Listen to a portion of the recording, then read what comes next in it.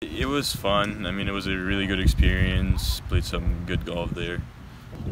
Really fun, trip of a lifetime pretty much.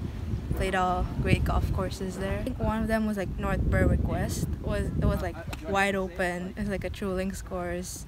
Greens were hard, conditions were hard, so it was like perfect Scottish feel of it, I guess.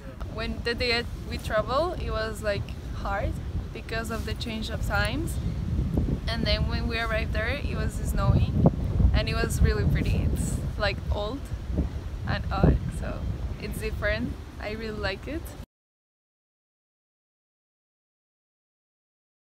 Old course, I mean, it has a lot of history on it and it was really pure. The greens were rolling pretty nicely. Unfortunately we had to play with the mats, but I understand why. So the old course, obviously, because it's the first course ever of golf, so I think it's like a really nice experience. Just being in the course, it's nice. Gotta be St. Andrew's Old Course, for sure.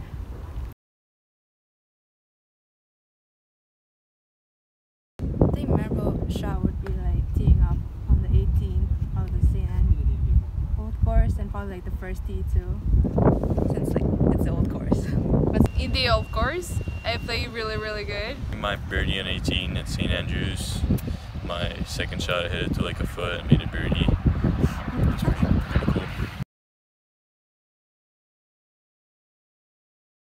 It was the first time having snow, and one time I went in the bunkers where there was snow in it and I didn't realize, so I almost fell into that bunker.